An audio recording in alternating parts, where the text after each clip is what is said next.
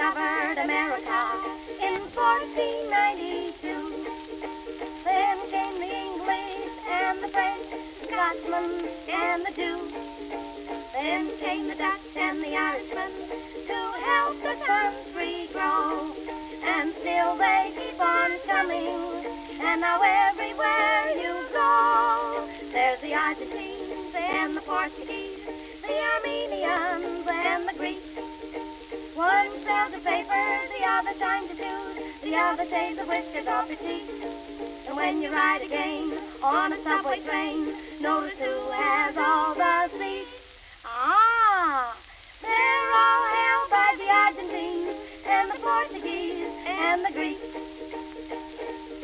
Now there's a little flat where you hang your hat, has an history I'll explain.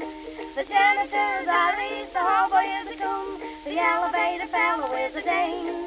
But who is the gent that collects the rent at the end of each 4 weeks? Ah, that is all done by the Argentines and the Portuguese and the Greeks. There's the Oldsmobile and the Hopmobile and the Cadillac and the Ford. Now these are the motors that you and I can own, the kind most anybody can afford. But the Cunningham and the Mercedes and the Rolls-Royce racing freaks, ah, they're all owned by the Argentines and the Portuguese and the Greeks. Now there's the Argentines and the Portuguese, the Armenians and the Greeks. They don't know the language, they don't know the law, yet they vote in the country of the free.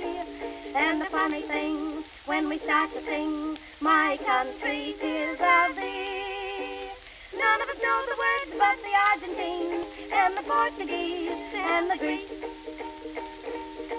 Now there's the Argentines and the Portuguese, the Armenians and the Greeks.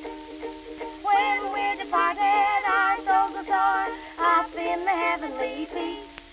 At the Golden Gate, where the angels wait, we'll be asking there for seats. And they'll all be reserved by the Argentines and the Portuguese and the Greeks.